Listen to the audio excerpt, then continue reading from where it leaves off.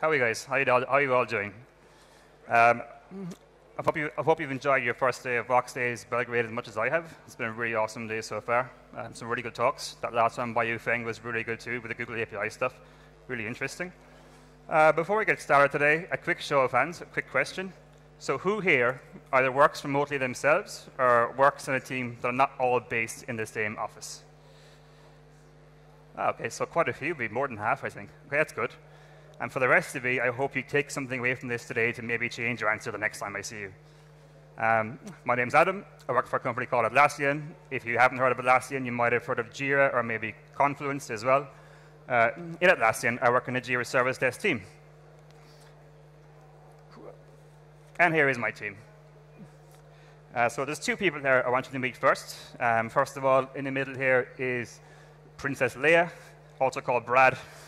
And to his right is Guido. So these two guys are actually in my team, and I work with them day to day, so you'll see their names pop up in later slides in the talk as well. You may also notice that I'm not in this picture. And that's because my team are based in Sydney, but I'm based in Europe, in the Netherlands. So how did this come about? It's a bit of a journey. It all happened last year. So previously, I was based in the Atlassian office, the main one in Sydney. And last year, my team was expanding into the Atlassian office in Saigon in Vietnam, so I moved there for a few months, which is awesome. While I was there, I took a quick holiday. I met a Dutch girl, and I decided to move to the Netherlands to live with her. But I kept my same job, still in the same team as well, and now I work with a team that are between 8 hours and 10 hours removed from me, which is kind of a pain in the arse, but it's how it is. So today, I'm going to talk about my experiences with this funny arrangement. I'll start with why I think you should work remotely, or the problems I now see with co-location. And then the rest of the talk is going to be about my experiences and guidelines about working from somewhere other than your office, also working across your team as well. So why remote? Or what's wrong with everyone being together in an office? Well, first of all, I'm sure you've all experienced this at some time. It's really, really hard to get any work done in an office. Have you ever finished a day and thought, wow, I got nothing done today?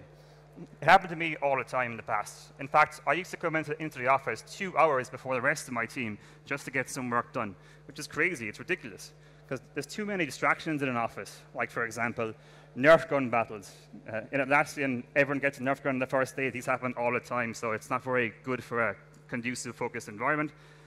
Besides that, you have people coming to your desk asking you random questions as well, where you could have a big object graph in your head, a big problem you're trying to solve, and someone asks you a question, and it's like, poof, it's all gone, and it takes you 10 minutes to get back into that zone again. And there's also problems with meetings you get dragged into that go on for too long and have no agenda as well. So it's very hard to get work done inside the office, but also getting to the office is really bad for your health.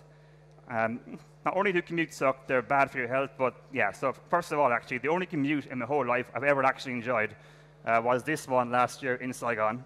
This was a lot of fun, but even this has its own dangers as well. Like when you're turning left at the big junction and you're not really paying attention to where you're going, and you hit a person in the back. Sorry about that. But your commute also has its own dangers as well.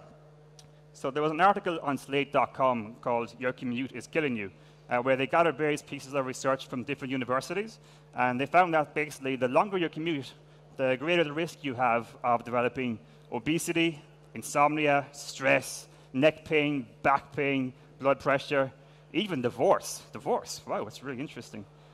So your commute is really, really bad for you. But inversely, the shorter your commute, then the less you die, pretty much, or get divorced. So yeah, it's good to have a small commute, which is why working from home is a good thing. The next piece of advice, or why I think remote work is good, is more for the people building teams or hiring. So all of the best talent doesn't necessarily live near where your physical office location is. Some companies can afford to relocate the best talent if the talent wants to move. Most companies can't do this. So by forcing your staff to work from the same physical location, you're severely limiting your pool of talent that you can hire from. Say, for example, I want to start a company here in Belgrade. This is my catchment area for Belgrade. It's roughly an hour, hour and a half drive. So everyone I hire has to live within this area. But if I open up my hiring policy to remote workers, then here's Belgrade again, and obviously the catchment area is going to be much bigger. So these are the reasons why I'm in favor of remote work. And so now I've shown you why being stuck in an office is not good. I'll talk to you about working from home or remotely and the benefits that brings. So when I first got the go-ahead to work remotely in my team, I read some blogs about this, and they all pretty much involved a kind of a scene like this, where you're on a tropical island in a beach paradise, doing some coding, doing some surfing, having a cocktail. It looked really nice. But I didn't move to a tropical beach paradise. I moved to the Netherlands, so it's more like this. But at least this weather is good for coding. And to be fair, it has been a good summer. This is a bit harsh in the Netherlands, but the winter does suck. So let me bring you through a typical day in my life as a remote developer. Don't worry, there's no pictures of me in my underwear. I do wear clothes when I work from home. I'll tell you why I do in a bit. So yeah, I pretty much get up around this time. I have a shower, I have breakfast. I start work around 7 a.m., so I walk 7 seconds upstairs to my office, do some coding. Because my overlap with Sydney is the first 2 hours, or 1 hour, 2 hours of my day, I have meetings by VC as well. Oh, the clicker stopped working. Okay. Sorry about this. It's not going to the next slide for some reason. There we go. Okay. Yeah. Sometimes I have meetings. Sometimes I leave my home and I go work in a cafe just for a change of environment. Or I can work by canal as well. I did it once. I couldn't really see the screen, but it was nice to be outside. So yeah, that's pretty much it. There's nothing special about it, except that instead of coding in an office, I'm coding wherever I feel the most productive. I will go through the gory details of sprint planning and actual coding and that kind of stuff later on in the talk as well. So what's good about this? It's pretty much the inverse of the problems I mentioned earlier with being in an office. First of all, you really feel like you managed to escape the rat race. The freedom to work in cafes or share workspaces or anywhere where you feel the most productive, it can really provide extra energy and inspiration, and it's a really good thing to have. Next up, and probably the best benefit of this, is the focus time. So because you decide which interruptions are worth breaking your flow for, because all your communication is from tools, not in person, you really have these long stretches of focus time, which are really, really valuable. And finally, we've already seen how commutes are bad, so less commutes are definitely a good thing as well when you're remote. But it's not all good. These are the kind of things that when you go online and research remote work, it's usually the good things that you hear about, but not the bad things. So in the past year, I've encountered some problems and challenges that I didn't expect to find. And the first one definitely took me by surprise, and that's loneliness. I didn't realize just how much I'd missed the casual office chats about pretty much anything. You're quite isolated when you work from home all day, especially for a few days in a row. And I'll talk more about how to handle this in the next section. The next not so good thing is the time difference. It can really suck. This varies depending on how far removed you are from your team. For me, it means that in the middle of winter, I start work 2 hours before the sun comes up.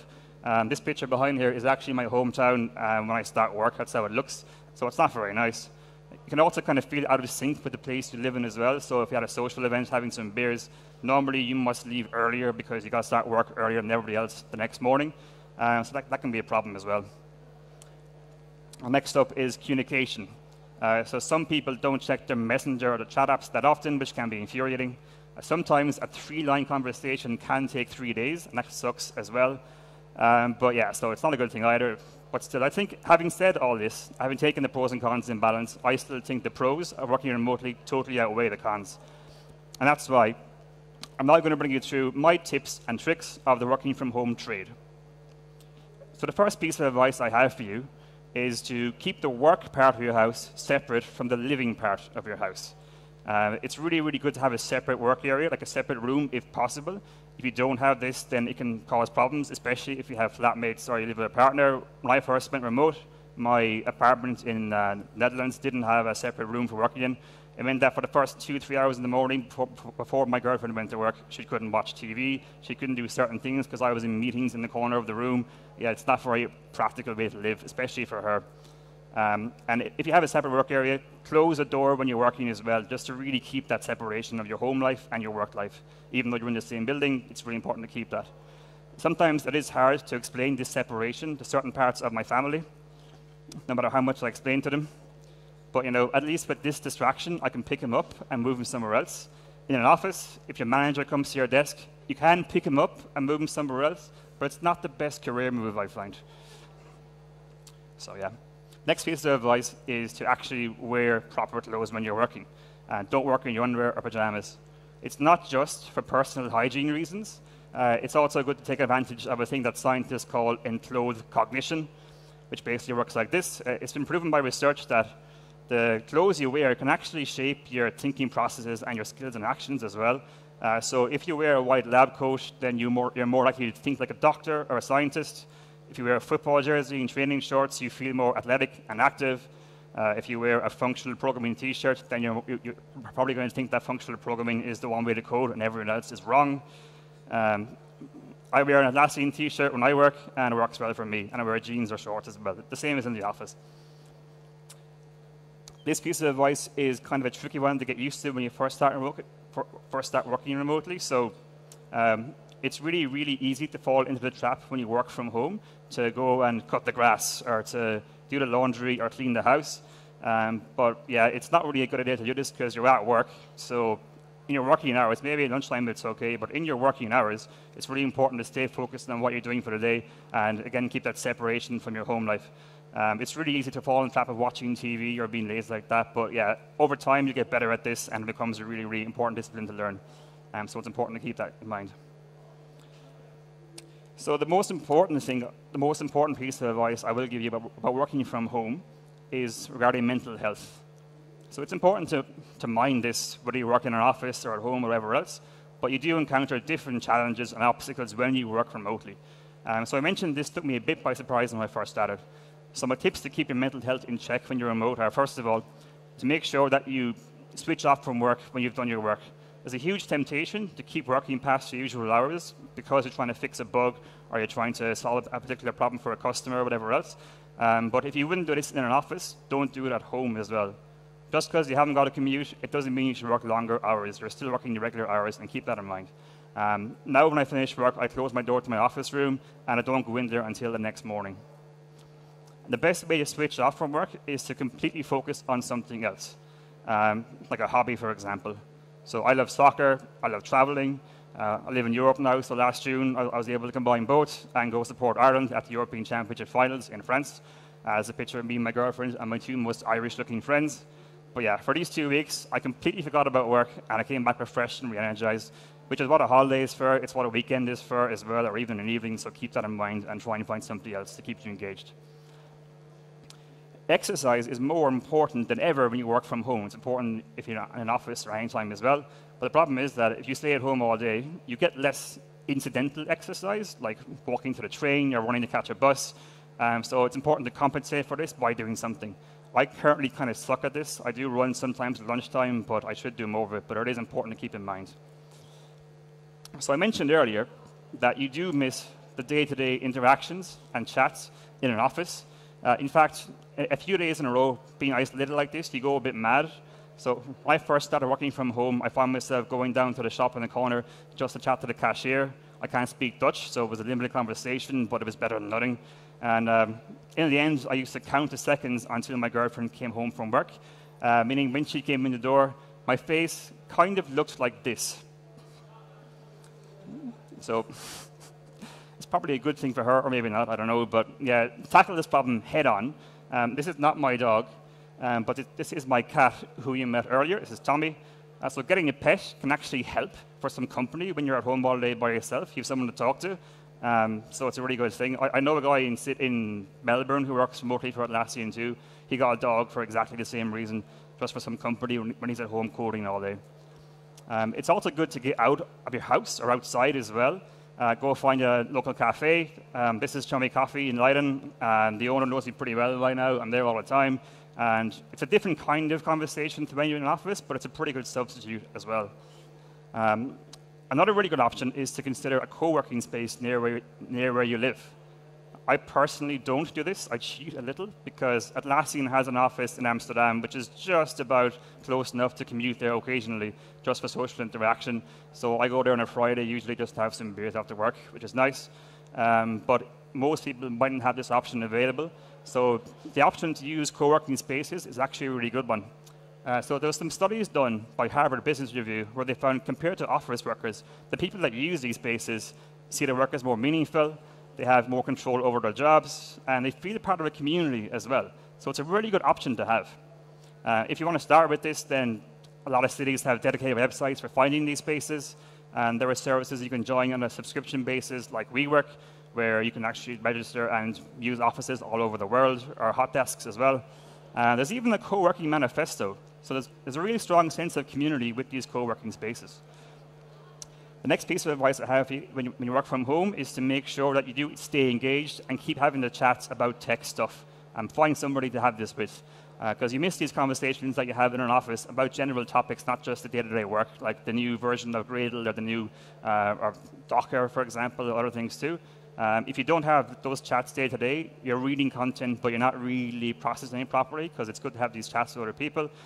So the best way to do this, I find, is to become a part of your local tech community. Go to meetups, go to user groups, go to conferences like this one as well. And that's a pretty good substitute for having these conversations in your office.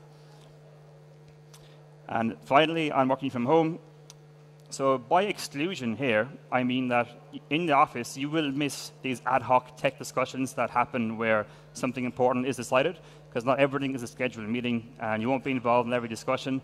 So before, you could have been used to that, but when you're remote, not in the office, you are excluded. Accept this, it's going to happen, it's one of the drawbacks, but you can still have an influence. So one strategy I use is I pick an area of our dev process in our team I didn't like, and I own that, and I basically created a guide for my team. And yeah, now everyone from our grads to senior devs use this guide, so I still feel like I'm having some kind of an influence over more than just my immediate workspace and my team, so it's a nice feeling. So it's a good substitute for having an influence in other areas. So a quick recap on working from home. You escape the rat race, you get extra freedom and focus, but at a cost, but the good things are still better than the bad things, in my opinion. Working from home, treat your workspace like it was an office is the simplest way to advise this. And finally, managing mental health. It's even more important to do this when you're remote, and make sure to stay engaged as well. Okay, now I'm going to share my experiences and advice on working in a team remotely. Most of this advice also applies to distributed teams, geographically distributed teams. Like last year, I was based in Saigon. My team worked with a team in Sydney a lot as well. So the most important thing in any team is communication. And when you're remote, or when you're in a geo-distributed team, asynchronous communication is the primary form of this. And by asynchronous, I mean it's where you detach sending your information from receiving, so you have time to think before basically replying to the message or sending a message, so email, chat apps, comments on pull requests, etc. Conversely to that, synchronous is the old-fashioned way. It's like a one-on-one conversation, like meetings, where people come to your desk and have a chat as well. And with these, it's pretty much you think about ideas, you iterate on them, and you process them at the same time as others. And often at a time, it doesn't suit you as well.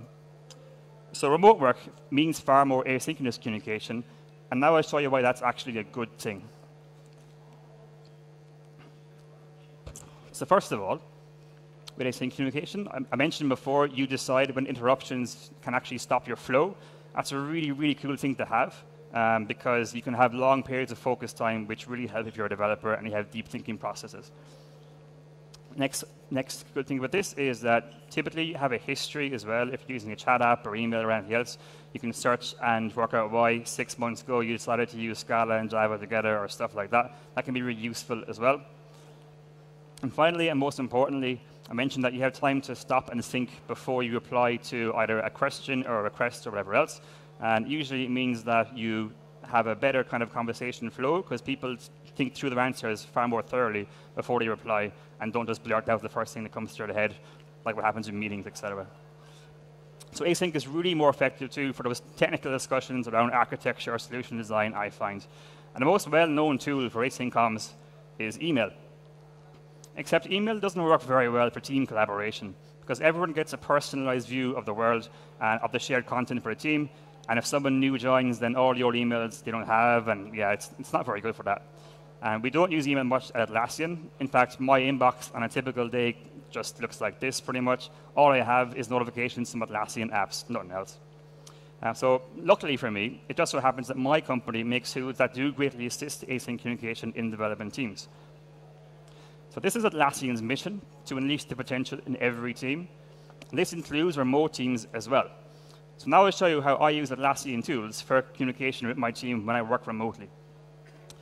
So the first tool I use is HipChat, which is Atlassian's messaging app. It's good for general coding discussions or discussions of pretty much anything. Then we have Jira Software, which is an agile planning app, which is good for discussing a particular bug, epic, or story in context. Confluence is a collaboration platform. It's good for high-level architectural discussions or team practices or that kind of stuff. And finally, Bitbucket, our code hosting service for discussing code in pull requests. So with HipChat, actually in past companies, I've used Google Talk and Skype. I'm sure today a lot of you use Slack as well. Or at Atlassian, I use HipChat, of course. And it's it's super useful in an asynchronous context, because you can ask them a question when they're offline and then get back to you when it suits them, when they get up in the morning or whatever else. Time zones don't really matter. So yeah, it's really good for that, for one-on-one chats, and also for rooms as well. We use rooms a lot at Atlassian. It's basically a chat with multiple members. In my team, we have a team room. We have a room for discussing code, for a particular office location, for social events, etc. So yeah, it's really useful for that. One really useful feature as well of HipChat when you're remote is the concept of app mentions, where you can bring the attention of a message to a particular person or people, and if they're offline, wherever else, they can get an email notification about this, so when they're back online, they know they have to get back to you. You could also do the same thing, but for everyone in a room as well, to make announcements like, hey, rebase from master, that kind of stuff too. That's really useful too. The next tool we use is Jira Software for keeping track of tasks and sprints.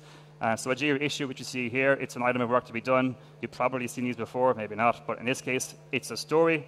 And here you can see that I mentioned Guido, and I told him that my work might affect his as well, so he's aware of this, and it's all in context. So it's really useful when you're remote to communicate this way. Again, you can record work in progress on issues in comments. And here, for example, I had a conversation over 3 days with Renat about a particular problem, but it wasn't a high priority issue, so it was nice to have this conversation asynchronously, no rush, and it worked really well for that. So next up is Confluence, which is great for collaborating on content that isn't code in particular.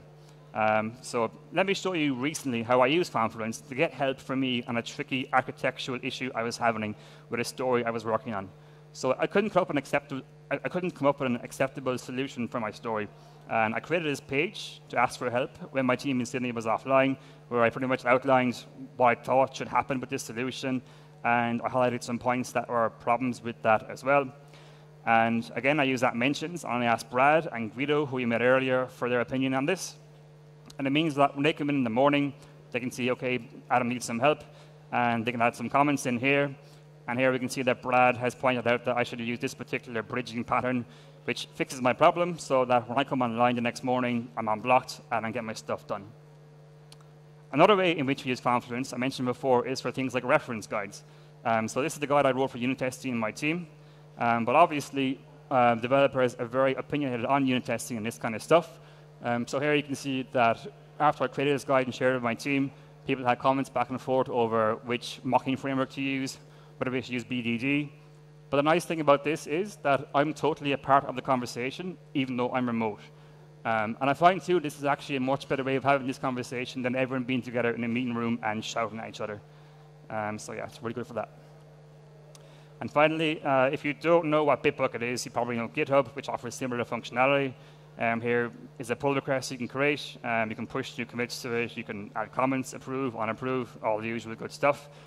Again, you have app mentions as well. So in the context of a pull request view, I can bring attention of Brad and Guido to a particular aspect of my pull request. So I'm remote, but it's really powerful for that. It works really well.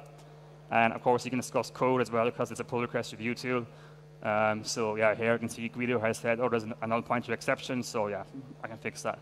So all this works seamlessly when you're remote. One last thing I will say about communication in a team, async especially, when you're remote, this is actually really important. And that's to lean towards over-communication over under-communication. And what I mean by this is that if you have an important message or something that's important for a team member to know, don't just use one technique to get the message across.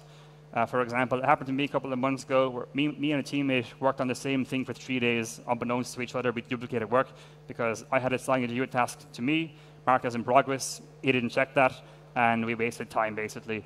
And yeah, so I find that people don't really pay attention to one form of message.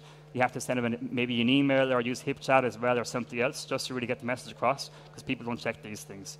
So it may go against your don't repeat yourself instincts as a developer, but communication is not coding. So getting the message through is the most important thing. Okay, so taking a step back to asynchronous, the old-fashioned way. There is less of this when you're remote or in a geo-distributed team, but sometimes you have to have one-on-one chats that are really good. So yeah, for this, you can use Skype or Google Hangouts. There's loads of mature tools out there. Me and my team use HipChat or HipChat Video. Here's how it looks, and it works really well for us. But group meetings, which are just old-fashioned meetings, they still happen when you're remote as well. So for this, in Atlassian, we use BlueJeans for the software side of things, and we use Lifesize for the VC hardware in the actual offices. And here's how it looks. And it works really well, even with slow connections, actually. So yeah, that's pretty much it. But there are some things to consider when you're attending meetings remotely as well that are different to when you're in person in an office. And the first thing to consider with this is, and my advice to you on this, is to have a fallback way of communicating with the team members in the meeting, because if the sound stops working or whatever, then it's not very nice to have to do hand signals just saying, hey, can I hear you, and all that hassle. Just have a fallback, just do it by text, by chat, to fix that quickly. Make sure your light is good. So when I first started working remotely in my apartment, the light was behind my head, and it was morning time, it was dark outside, so my team could only see kind of a black outline of my face. It's not very conducive to natural conversation. So the best thing to do is to have a natural light behind the camera facing your face if possible. It's really good to have a rule in a meeting that only one conversation happens at a time, because the problem is that if there's multiple conversations happening, say in the meeting room, everyone on the remote side of things hears garbled noise. That sucks, obviously, so it's an important rule to have in meetings. This one's interesting. So it's really important to interrupt as if you're there in the office. So when you're remote, there's a tendency to be extra shy. Maybe it's a slight bit of lag, I'm not sure, but yeah, it's something to overcome. And just, if someone is talking and they're saying something that's obviously wrong, don't be afraid to go, sorry, you're wrong, and interrupt them and stop them. Yeah, because it's always good to do that anyway, but because you're remote doesn't mean you shouldn't do any less. This one is actually kind of interesting one. So if you go online, you will find advice which says that you should mute your mic when you're in a VC meeting, because the background noise where you are might interfere with the meeting. But I say don't do that, because it's a kind of a barrier to natural communication. Say, for example, if someone in the meeting room makes a joke and everyone's laughing, it's not the most natural thing in the world for you to go on mute, ha, ha, ha, ha, mute. Again, it's just not right. It doesn't feel right. So keep it on and keep the level and the barrier low for natural communication where you can. It can cause problems sometimes. Like one time for me, I had my noise cancelling headphones on in the VC meeting, and next thing my teammates in Sydney heard this noise, and I was like, what? Apparently it was my fire alarm. I couldn't hear it. They could hear it in Sydney. So yeah, I was like, oh, right, crap, it's me. Yeah, that happens sometimes, but it's so rare that it's worth keeping the mic on, I find.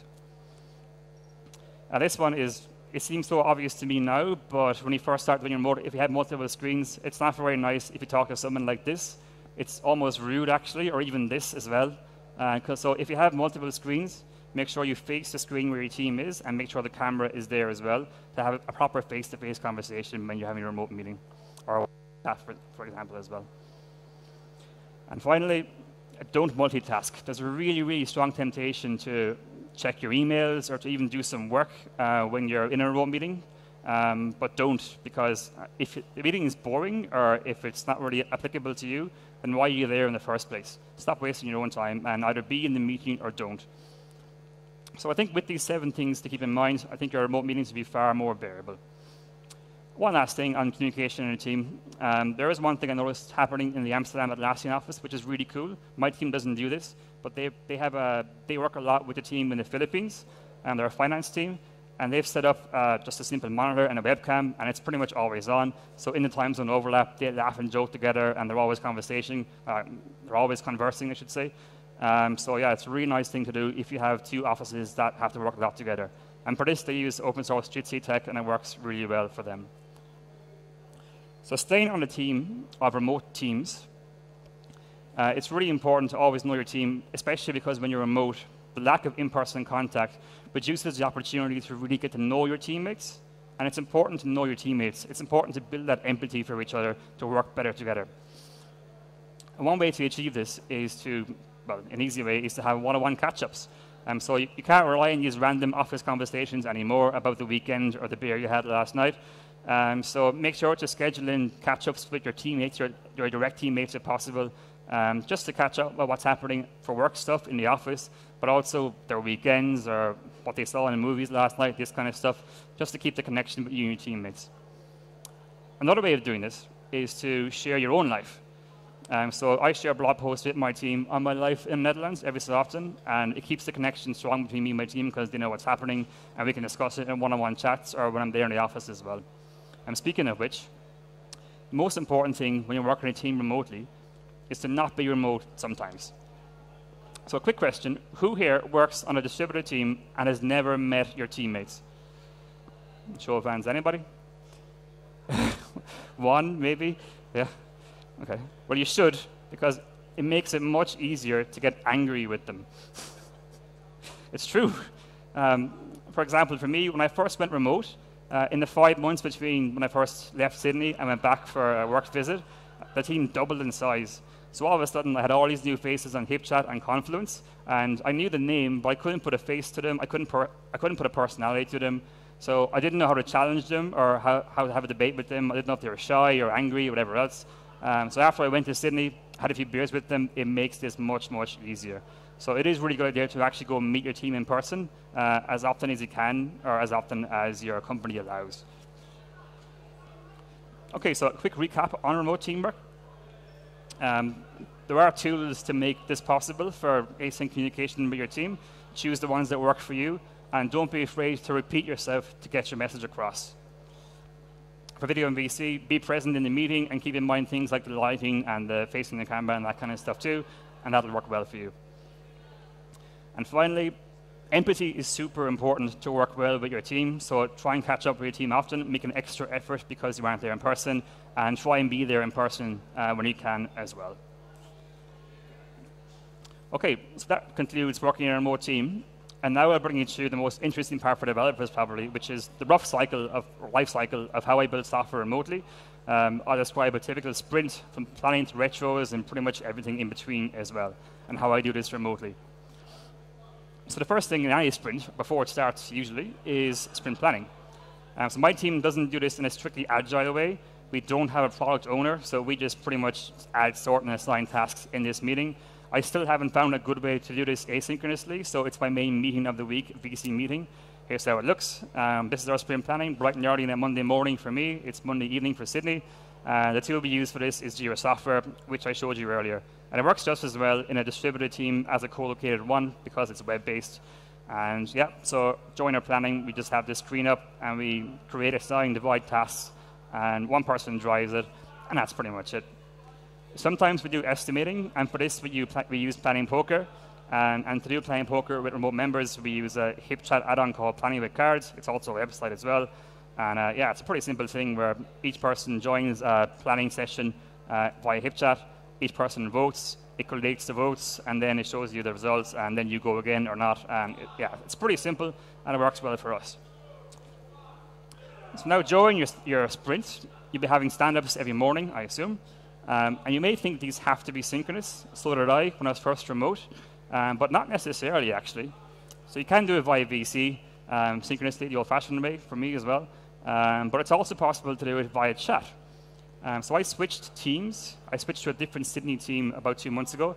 And in my new team, we decided to do our stand-ups via chat using HipChat. And it actually works really well, especially with time zone differences. So here's how it looks. It's another HipChat add-on. So this add-on for HipChat is called Stand-Up Report. And when it's installed, you can type in /standup. Yesterday I did this. Today I'm going to do this. And that's pretty much it. I do it at the end of my day. And my team come in their morning, and they do it when they start work as well. And yeah, it's as simple as that. And then our team lead can come along, and he can get a nice summarized view of everybody's standard reports like this. And that's it. I actually prefer this now to in-person stand-ups. I think even if I was in an office with a team, I'd still use this technique, because I find the problem with stand-ups in an office where it's people in a circle meeting is that It normally happens when the last person comes in, and if you come in earlier than them, you're waiting an hour or 2 hours for your stand-up, and it breaks up your morning. Whereas this technique, everyone comes in, stand-up report, and then start working for the rest of the morning, and it's one less meeting to have. So now the actual grunt work of the sprint, which is coding. I'll start with a fact on this. When you're remote, you have long stretches of focus time, and this means that your coding is actually so much more enjoyable. In fact, it's fucking awesome. It's probably the most enjoyable aspect of being a remote developer. These long periods of total focus are like nirvana for a developer. It's really, really nice. But it also means that you have a new problem that you encounter, which for me was the new thing, which is that you can burn your brain out too quickly on a typical day because there's no distractions. So to manage this, I use a technique called the Pomodoro technique, which is it's a time management philosophy invented by a guy called Francesco Cirillo in the late 80s. He's Italian, hence the name Pomodoro. And here's how it works. You do a slice of work for 25 minutes. It's an atomic piece of work. You can't interrupt that, and you're totally focused in that time.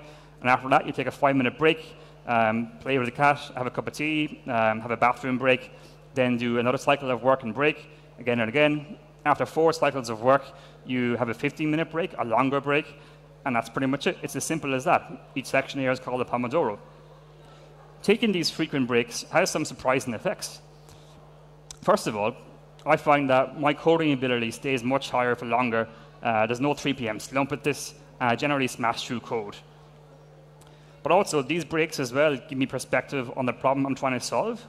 So you have a lot more of those toilet light bulb moments where you're playing with your cat, but in the background, your brain is still processing the task you're working on, and you just go, that's what I have to do. It kind of promotes more of these occasions to happen, which is a really good thing. And finally, there are plenty of tools out there where you can track how many Pomodoros a particular task took. So that means that if you have a similar task in the future, you know, okay, this thing was similar and it took me 25 Pomodoros or whatever, and it's good for estimating as well.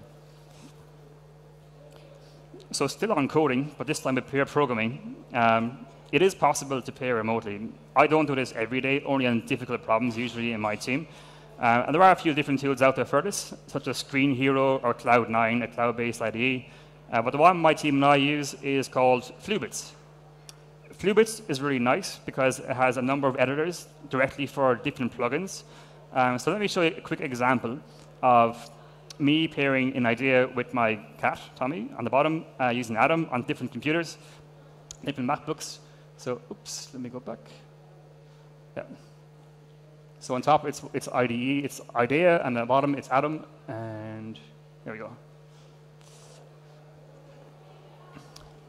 So we're working on this international phone number class, and I see that we have got another check for our constructor arg, so I add that in. Tommy's editor is updated automatically as well. Tommy sees that I forgot a static import, so he puts that in for me, and that fixes my compile error. It's all really nice. But Tommy's a bit of a young developer, and he thinks that this null check is actually overkill. He thinks it's too much of a nuisance, so he wants to get rid of it.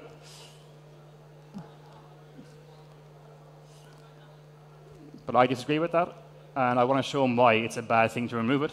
So I ask him to follow me. So Tommy clicks on follow mode. Now that means that wherever I click in my editor, Tommy gets scrolled to that position automatically. So I can point out things to him in code, like where potential null pointer exceptions would be, which is really useful.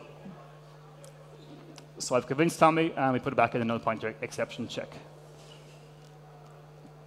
So I want to teach Tommy a lesson on the value of defensive programming, so I decided to share an article with him about this as well, using Flubit's built-in chat. So chat works across all the editors as well, very simple. Tommy doesn't care about this because he thinks he knows everything. He's a young developer. But I noticed there's something wrong with our code style as well. The code doesn't match our code style, so I got to fix that up. An idea. And you can see it's automatically updated in Tommy's code too. Tommy doesn't agree with this, and he thinks that his code has been ruined by this. But that's a quick example of how you can pair remotely and how it works pretty seamlessly as well, especially if you have video chat happening at the same time. So besides this, it has some other features too, Flubits. It supports other editors like Sublime Text, Emacs, and NeoVim. It doesn't support Eclipse, so that might stop a lot of you using it, but we use IDEA at Atlassian. It has built-in video chat. We don't use this. We use flip-chat video, which works just as well, but you can use this. It also has terminal sharing, which is really, really cool too, where you get the same thing but for your terminal. So that's really nice as well. Just last week, I used Fluebix to pair with one of our front-end specialists in Sydney to fix a particularly bad backbone property problem we were having. I'm not a front-end expert, so it really helped with that too. It's really powerful for that. It's not free, but I do think it's worth it. So next up is code review. I hope you all do code reviews where you work. We certainly do in my team. To do code reviews in a distributed team, you have to have tools. A tool like Bitbucket you see here, or Fisheye Crucible, or GitHub is vital, or GitLab. You can't do over-the-shoulder code reviews when you're remote, but once you are using one of these tools, then code reviews work pretty much the same as when you're in the same office as well. One nice extra benefit of a time zone difference when you're in a distributed team is that when I'm awake during the day, I create my code, create my pull requests, then I finish work, go to bed. My team in Sydney can review that code, which means that when I come in the next morning, I have all my feedback there. I'm not waiting for it. And it kind of means that there's more hours in a 24-hour day where your code is being reviewed and it's been written as well. That cycle becomes shorter because of that. So it's a really nice extra benefit from that. And so finally, retrospectives. These are typically done after a sprint is done. And normally they're a meeting room where everyone's in there and you just all say what went well, what didn't go well. But there is a good way to do these with remote members as well. And it's using a new add-on coming soon to Conference Cloud called Better Retros. We're dogfooding it internally at Atlassian right now, and my team is using it. So I'll give you a quick sneak preview of how that works and how my team use that. So once you have the add-on installed, you create this new Better Retros page, and then you get the page created like this, and you share this page with each member of your development team. Each member then adds what they think worked well and what didn't work well. So it works just as well when you're remote or in a meeting room, which is really nice when you're remote especially. And then you merge any duplicates you find. And then each person, again, individually votes on what they think are the most important items that have been brought up by the retro.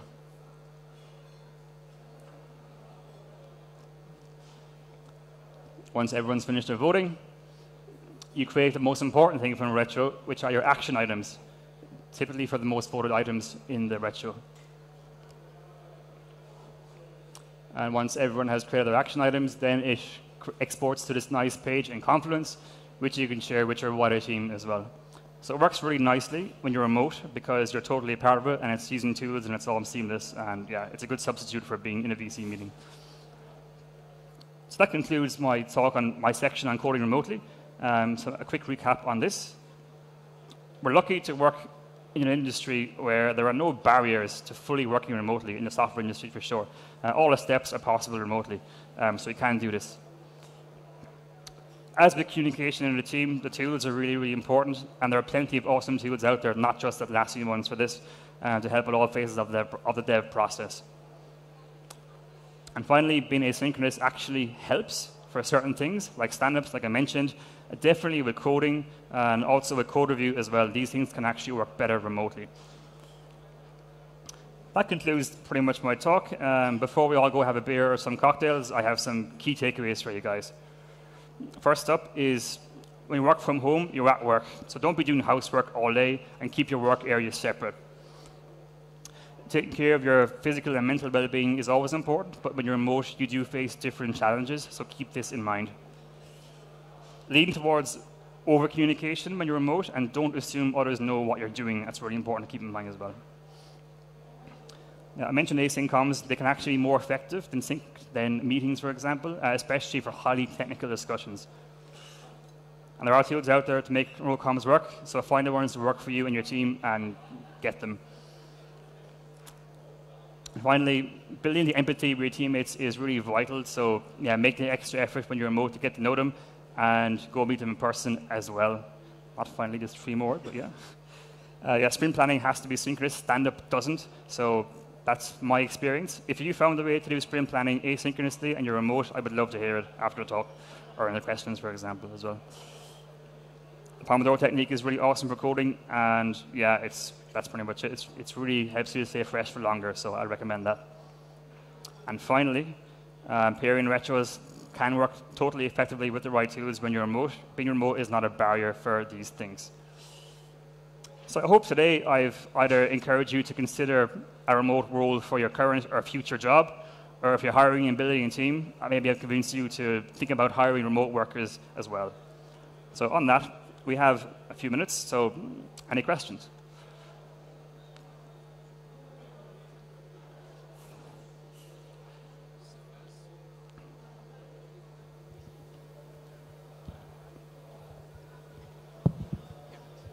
Hi. So as someone who's working remotely, what advice can you give to the people who are in the office to enable the remote workers? Good question. Most important piece of advice I can think of is to not exclude someone just because they're remote, because it's such a natural tendency to assume someone isn't there because you don't see them in person. It's like almost a natural mental state to be in as a human being where you don't see someone physically day to day. And it's happened quite a few times, especially in the first few months when I was remote, that there would be an important discussion that I should have been involved in, but I was forgotten about, or stuff like that as well. So I think if you're in an office, then it's important to keep in mind you have remote members. I think from my situation, it's kind of unusual because I'm the only one person that's remote. I think if you're in a team where there's multiple remote members, it's easier to keep them in mind. But yeah, but that is if you're in an office, that's the most important thing, I would say.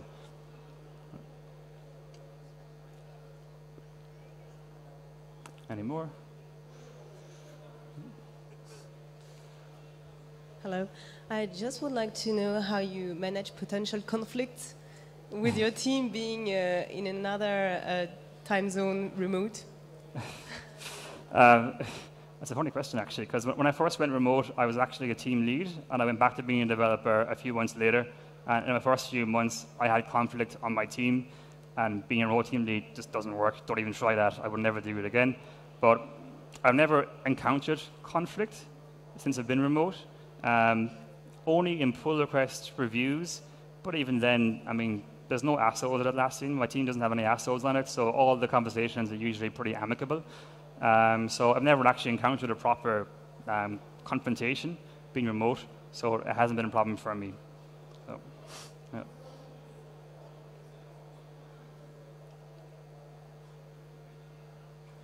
Sorry, that synchronous code thing, I kept completely missing what it was called. The asynchronous, you mean the pair programming tool? Yeah. Flubits. Let me go back to the slide that has the...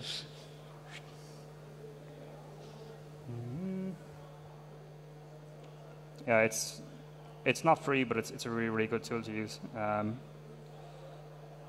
Give me one sec. Here we go.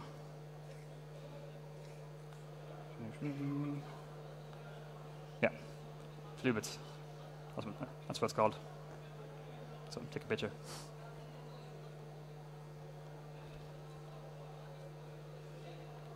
Any more questions?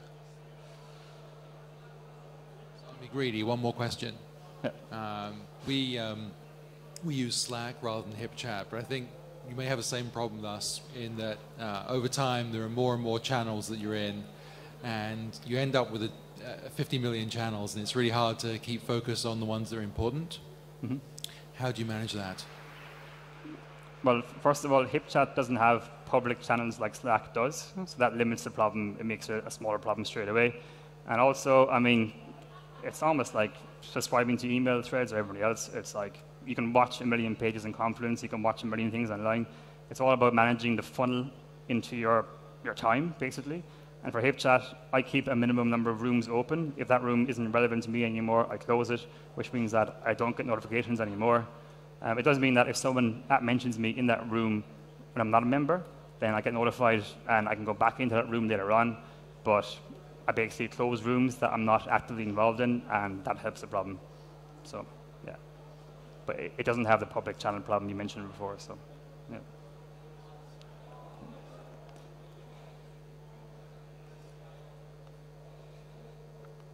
So, any more questions, or is that it? No? Okay, here's the stuff I used in my talk, lots of images. Yeah, and feel free to grab me afterwards for a chat about any of this stuff. I'm around today and tomorrow as well. And other than that, yeah, thanks very much. Enjoy the rest of the conference and have a good night. Cheers.